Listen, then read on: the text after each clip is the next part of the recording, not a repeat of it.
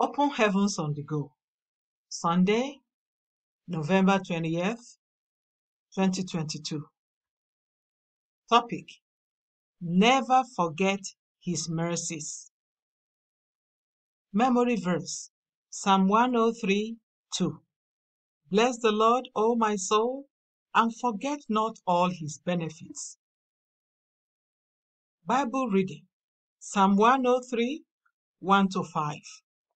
Bless the Lord, O my soul, and all that is within me, bless His holy name. Bless the Lord, O my soul, and forget not all His benefits, who forgiveth all thine iniquities, who healeth all thy diseases, who redeemeth thy life from destruction, who crowneth thee with loving kindness and tender mercies, who satisfieth thy mouth with good things, so that thy youth is renewed like the eagles. The message. In our Bible reading today, David said his soul must never forget God's benefits, and then he began to list those benefits for us. One of the greatest failings of Christians is that they quickly forget the benefits of the Most High God. If somebody wakes up in the morning and begins to shout, "Praise the Lord, glory be to God," so loudly that the neighbors gather to ask him what happened, and then he responds, "I'm thanking God for the safe delivery of my wife 3 years ago," they will begin to wonder if he is in need of a psychiatrist.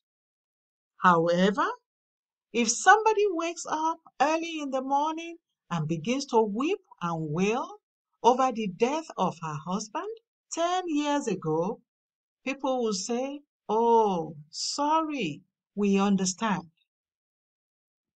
It is the nature of man to remember evil things and forget the good, but as a Christian, you are a new creature, so you should do the opposite. That popular hymn says, "Count your blessings, name them one by one." It is dangerous when you find it difficult to thank God for what He has done. Some years ago, I was preparing the sermon for a New Year Thanksgiving service, and I remember saying to God, "Daddy, it's just the two of us now. May I speak like a son to his daddy?" He said, "Go ahead." I went on, "Lord, I am going to encourage your children to praise you for what you did for them in the passing year. But between you and me, we know that you didn't do anything for me." I began to lay out all the things I had expected in the course of the year but didn't get. The Lord then interrupted and told me to get a notebook. He asked me to write the answers to the questions He will be asking me. He began, "How many times did you travel this year?" I said, "Many times." "How many times did you have an accident?" I responded, "None."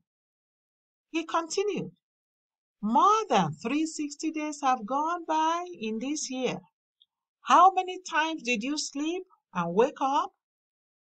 Do you know how many people slept and didn't wake up? How many times were you hungry in the past year? Are you aware that there are people in the hospital who want to eat but have no appetite?" I quickly interrupted him because I had become very afraid as I realized how ungrateful I had been. No matter how bad things may look, don't forget His mercies. Prayer point: spend quality time thanking God for all His mercies towards you. Spend quality time thanking God for all His mercies towards you. Bible reading in 1 year, Acts 10 to 11. Hymn for today. When upon life's billows you are tempest tossed. The Open Heavens is written by Pastor E. A. Adeboye, the General Overseer of the Redeemed Christian Church of God. God bless you.